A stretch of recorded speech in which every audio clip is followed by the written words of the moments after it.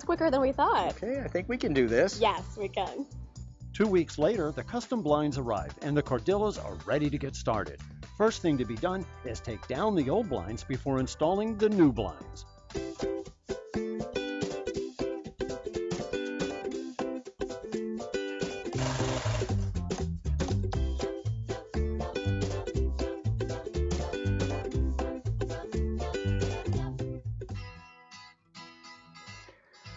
Well, honey, we did it.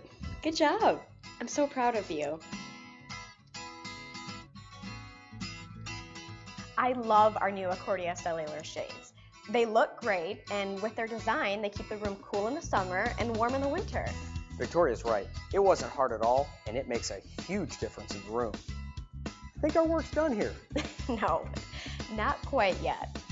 I think it's time to start the window makeover in the other room. Let's get started.